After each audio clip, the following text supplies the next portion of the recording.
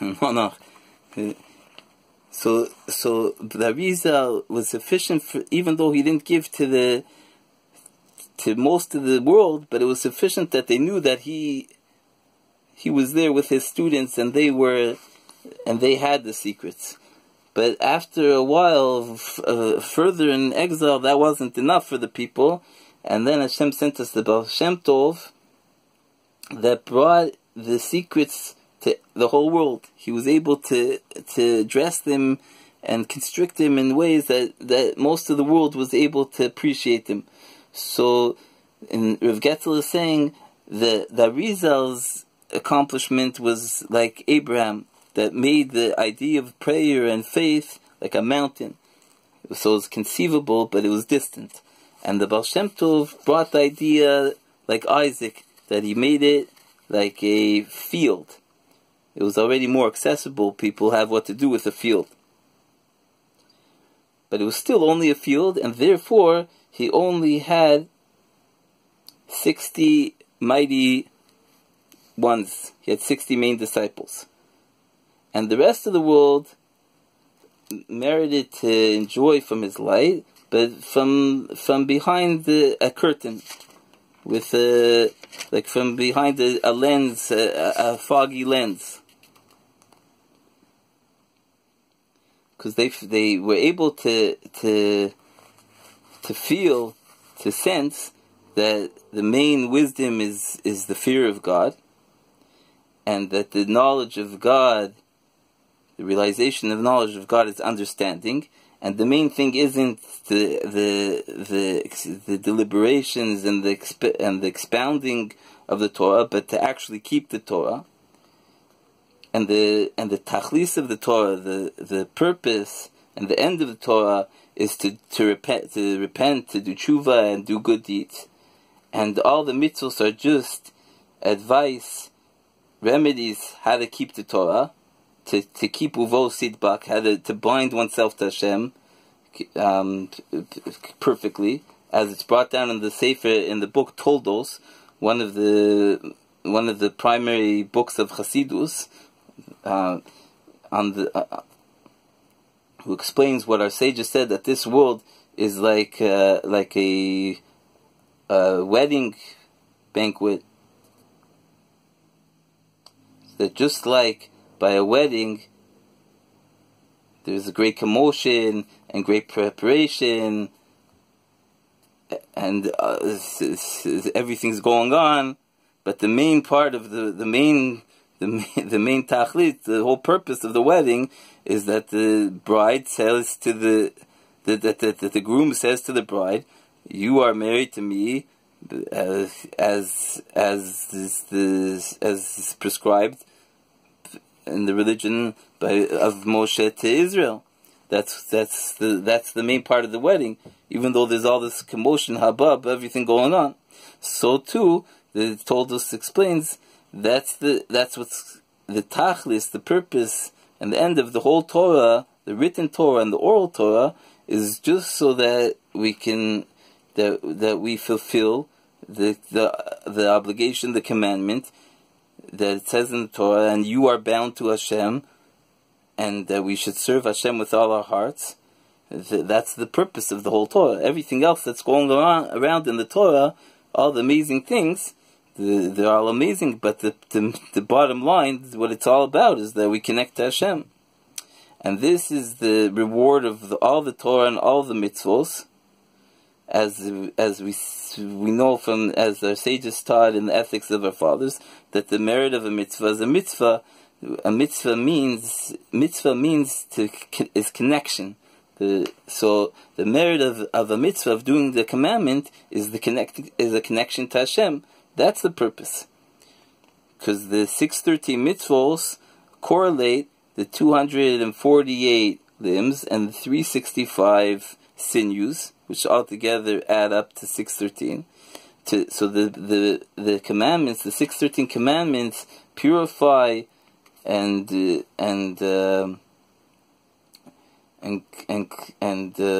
polish up. They purify them that they could receive the supernal light.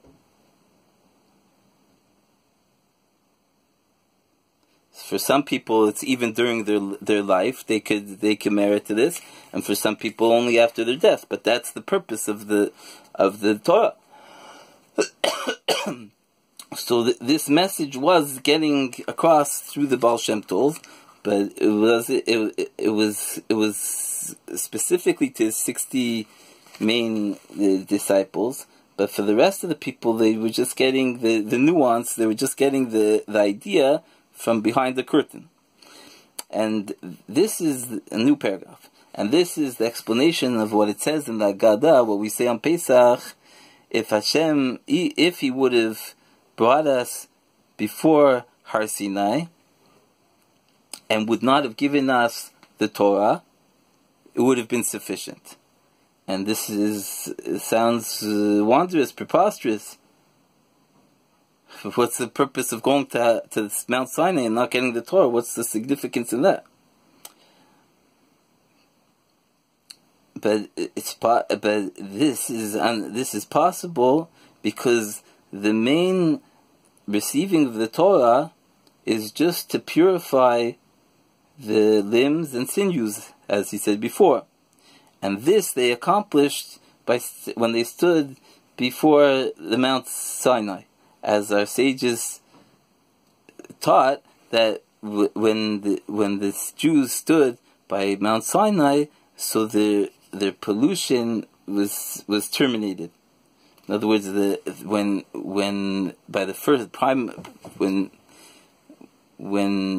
Adam and Eve ate from the forbidden fruit, so they were polluted, and that pollution remained in all of mankind until the Jews stood to receive the Torah by Har Sinai. Even before they received the Torah, that pollution, they were purified from it. So that itself was a great accomplishment, because that's really the purpose of the whole Torah, to purify ourselves so that we could connect to Hashem and get His light. So that was sufficient. But that was just temporary. But through the Torah, we managed to acquire ever eternal love, as it says. We say in our prayers that Hashem loves us eternally. And we continue, Hashem loves us eternally, and He gave us the Torah and the commandments and the statutes and laws. He taught us. So we see that when we stood at Har Sinai, at Mount Sinai, that was a purification, which is really the purpose, but that would have only been temporary. The Torah was an acquisition of eternal love. So this, the people of prominence, the great people, were able to feel a bit, but the lower people, the lower echelons, the simple people, weren't able to know Hashem just through the indications that they saw from the greater people, and through that they saw that there's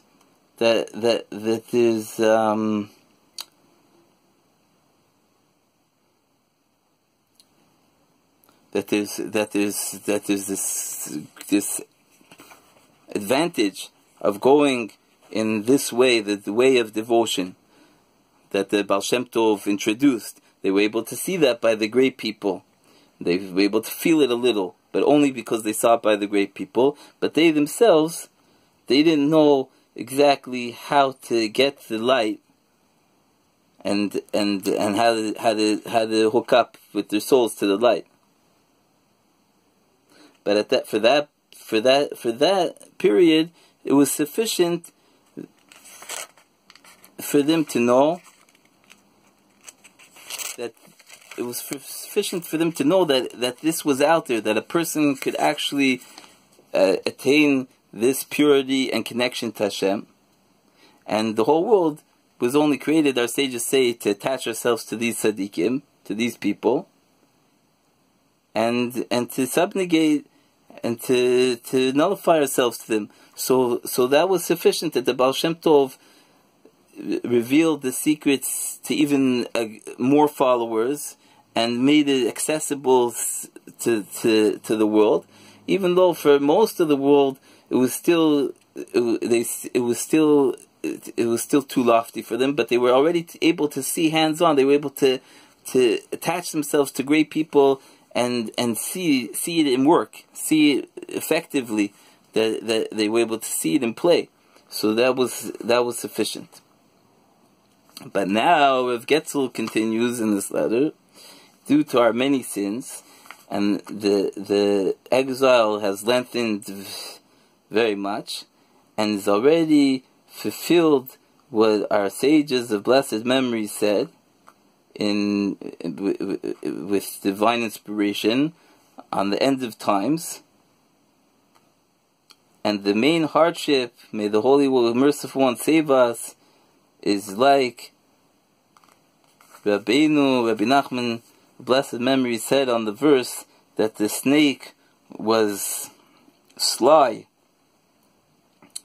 was conniving, that the other side, the realm of evil, sucks. It gets its nourishment from the das, from the realization of knowledge. That is to say that the fool desires to become smart.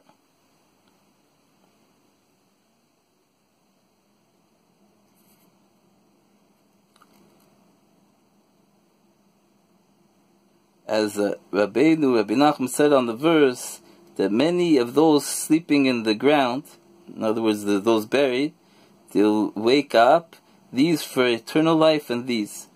That is to say that in the end of times, they'll bequeath from the heavens an abundance of das, of realization of knowledge. As the Zohar, it says in brackets, as the Zohar says, that the gates of heaven, the gates of wisdom will be open. End of brackets. So there is this desire for wisdom, and the wisdom is attainable. But someone whose vessels are not prepared for this, and on the contrary, they're polluted, so then they become smart for the bad, and they don't know how to do good.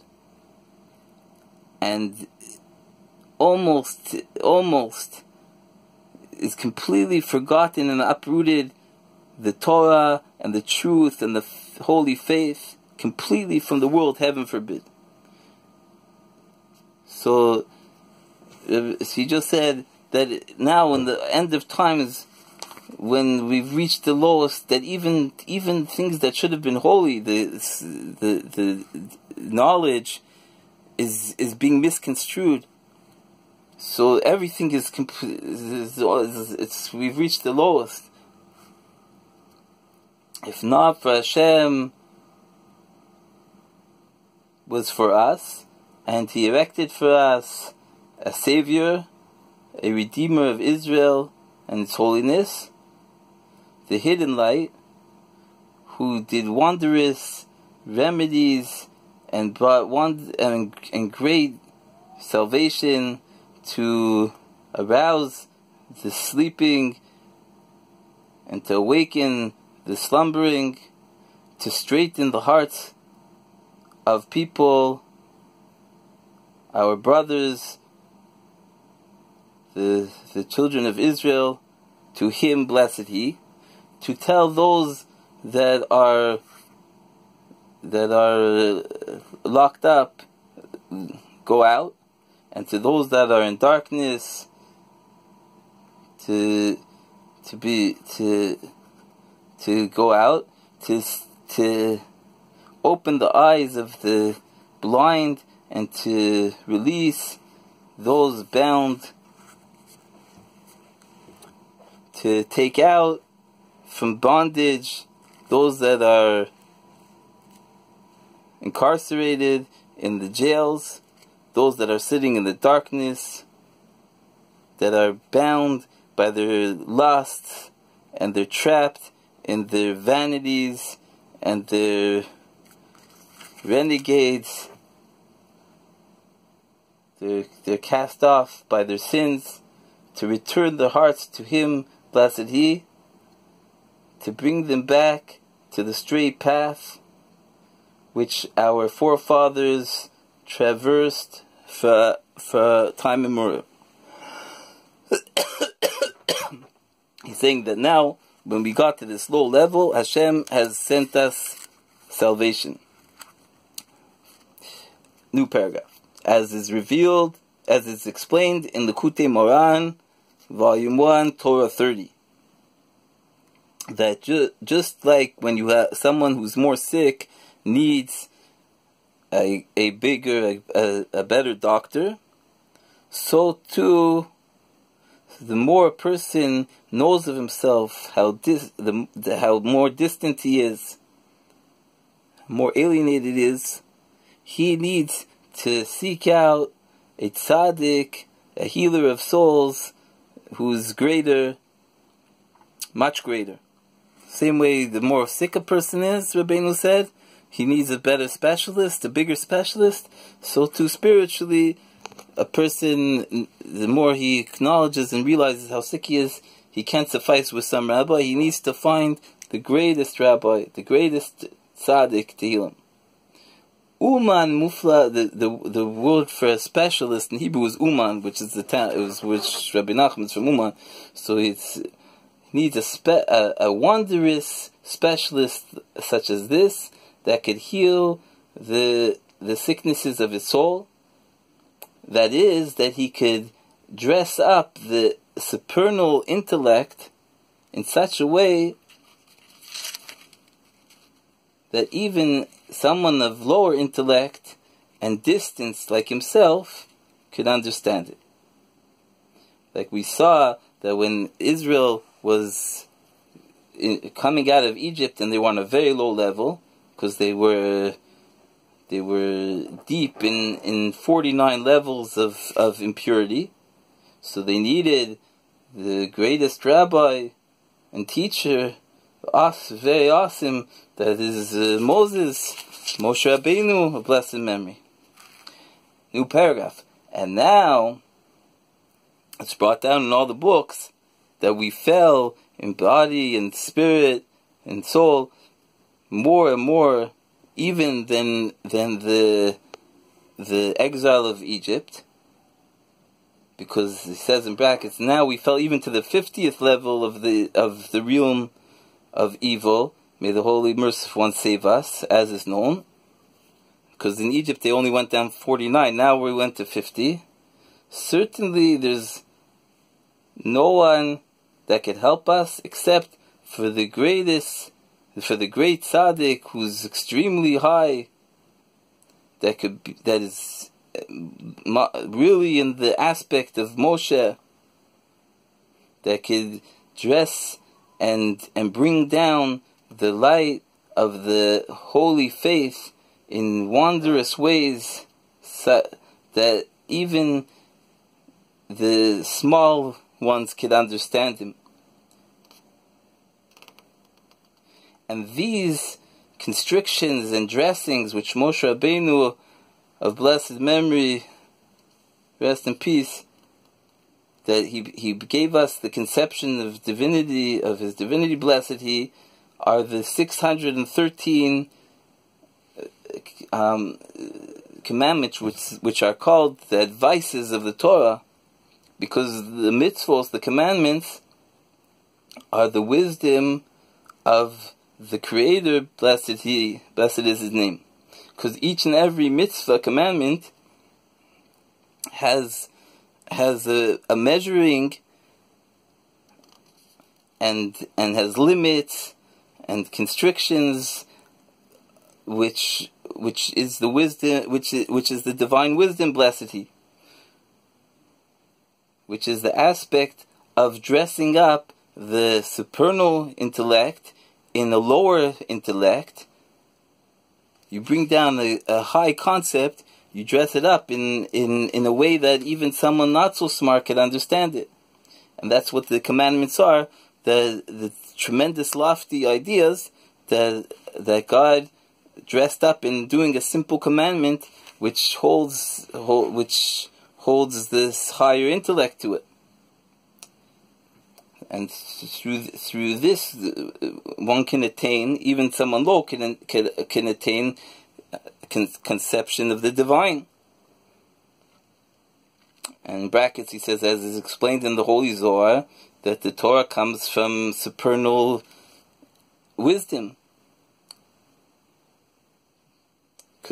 So it's understood that the Torah is a lower wisdom from even a higher wisdom. The Torah that we have is coming from even a higher wisdom and the conception of Hashem.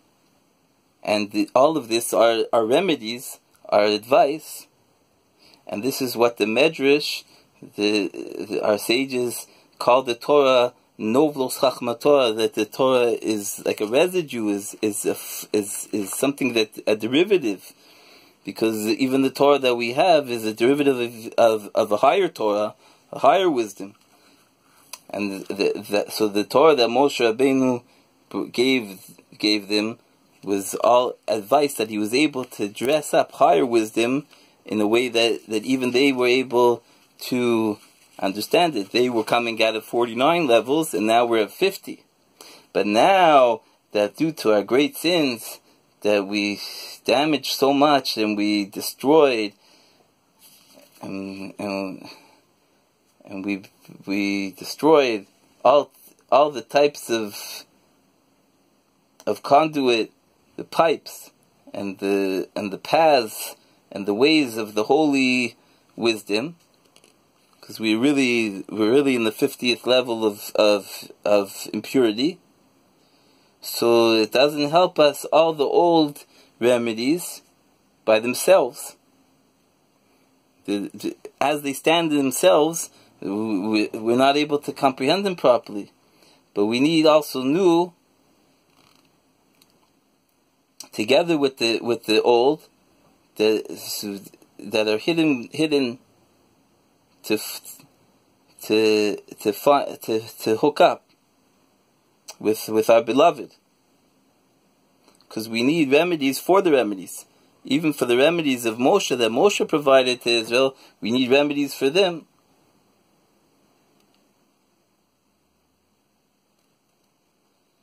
And he brings the verse,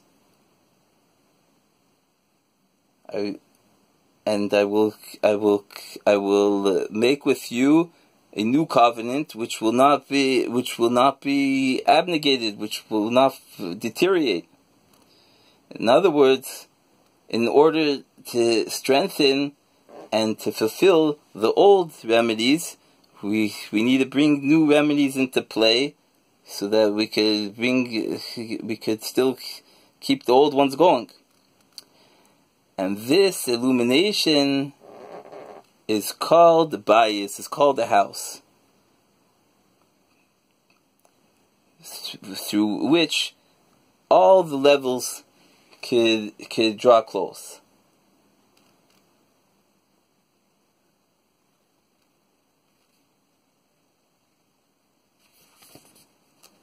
And now,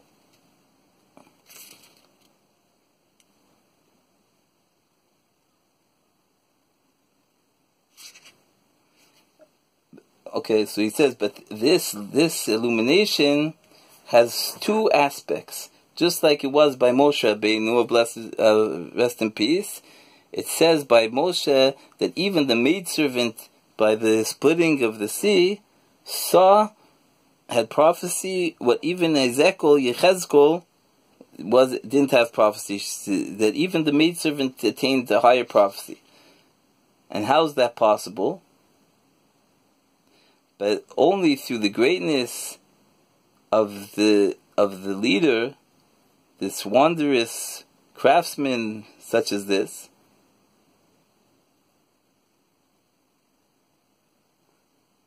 Even still, how is it possible that in such a short time, such as this, that even a maidservant could attain more than a prophet? And especially, how could you understand that this needs holiness and purity? So even if Moshe Rabbeinu was who he was, such a great leader, but how is it possible that even the maidservants attained more than the prophet? New paragraph. So he says, but in truth, we must believe in the power of the inner spirit of the Torah and the mitzvos, because we are called the Am Skula, the Am Skula. Skula is like a propitious, something that's something special. It could also mean a treasure, but it, but it means just like a skula, that when you do something to heal someone, there's certain things that are propitious. We don't know how it works, but we know that when you do it this way, this brings about a healing. Even though by science, by nature, we don't know how this works, how this thing brings about the healing, but even still, we see that doing this is propitious to bring healing, and it's above just regular nature that a person can understand. And similarly, Hashem Yisbarach took us for His chosen nation, La'am Skulaso. So we are His nation of Skula. So a Skula is above rhyme and reason, even though human intellect can't understand this. So we can't just put our finger and say it works this way, it works that way. There's certain things that work as they work. We can't figure it out how it works. It's above us. There's inner workings involved that we don't know. Rabbeinu explains all this in the Kuteman, the idea of skula. And our whole skula, this proper that we have, is through the Torah and the mitzvos, which are also above the nature, because they're the wisdom of the Creator, blessed He. That Hashem Yisbarach calculated in His knowledge that through this mitzvah, through this commandment, we could comprehend Him. And through this, Hashem Yisbarach constricted specifically 613 commandments, because that's how He calculated in His intellect that through this constriction specifically we could comprehend Him. And through this, that we fulfill and we receive and fulfill the mitzvos of skula, that they're above the reason that we have, but we fulfill them. So therefore we're also called the nation of skula. And specifically the true tzaddik, who all his 248 limbs and 365 sinews are all Torah and mitzvos, so he's completely skula. And that's the end of this section. Then he's going to digress to explain the greatness of the tzaddik.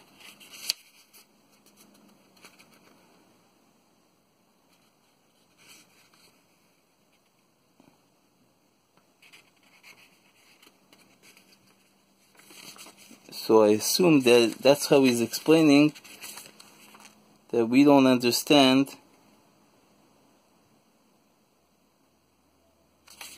how the maidservants were able to get the prophecy in such a short time. But he says we don't understand anything. That's what he's trying to say. But the tzaddik who is on that paradigm, he's working on the Am Skula, that he has the Skula. So he works, he could bring these things about. And in the time of Moshe, he brought it about, and in our times we have Rabbi Nachman's Torah, which brings the the secrets of the Torah, which is the inner nuance of the Torah, which is the faith of the Torah, which is the tachlis, the purpose of the Torah, to get to the faith. That's what all the Torah is about. So that originally you had the Rizal and the Baal Shem Tov that brought it from a mountain to a field. That first we knew that it's there, so that helped us get our roots, and then we were able to hook up with great men that were living it, and finally Rabbi Nachman made it completely accessible to everybody, like a house, like civilization, that everyone could live the real life of attachment to Hashem, just like Moshe Rabbeinu brought prophecy even to a maidservant. So Rabbi Nachman brings the secrets of the Torah, the faith of the Torah, the inner nuance and meaning of the Torah. He made it available and accessible to everybody. And Bez Hashem will continue. Nach, Nachma, Nach, MeUman.